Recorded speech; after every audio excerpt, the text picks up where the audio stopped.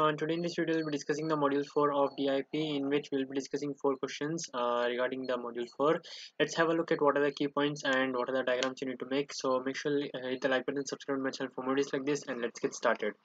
The first question, and you can download this document, the link is in the description box. So the first question is, discuss the procedure of obtaining segmented regions using split and merge strategy with example. Here you have to obtain the segmented regions procedure by using the split and merge strategy. This is called a strategy where you are splitting and merging, and you have to use an example as well.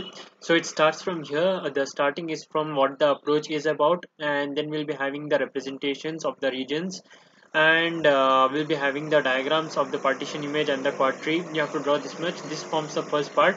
Then you will be diving deep into the merging and splitting. What is splitting you'll be writing here, and what is merging, and you'll have to write the 3-step procedure followed in splitting and merging, and that marks the end of this question.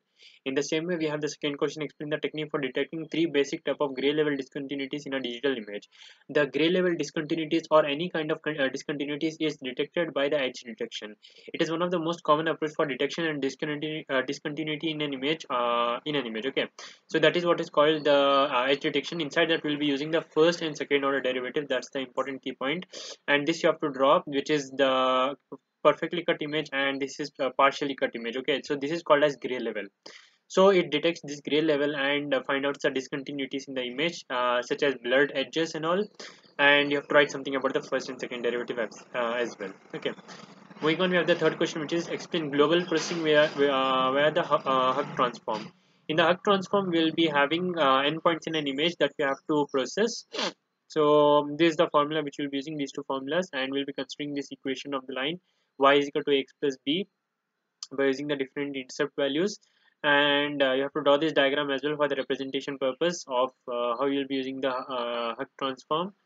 And this is the subdivision of the parameters. More information is also there. You can download the TIE's notes, in that it is present. You can go through that. More important questions are there as well.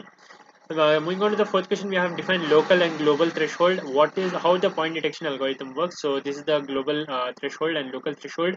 By using these two, will be the point detection algorithm will work. So what is global thresholding? Thresholding means setting a minimum limit. In global scale, we will be setting a limit that is called as global thresholding. And if it's done in local, it is called as local thresholding. And these are the key points you have to write. The algorithm is also present here. That is the algorithm for the point detection, and this illustrations is given. And for the local thresholding also, will be doing the same thing, just you will be having an image or a localized thing in that which will be doing the following things, and the advantages are written. Okay, that's all. Make sure the like button, subscribe to my channel for more videos like this, and thank you so much for watching. I'll see you in the next one.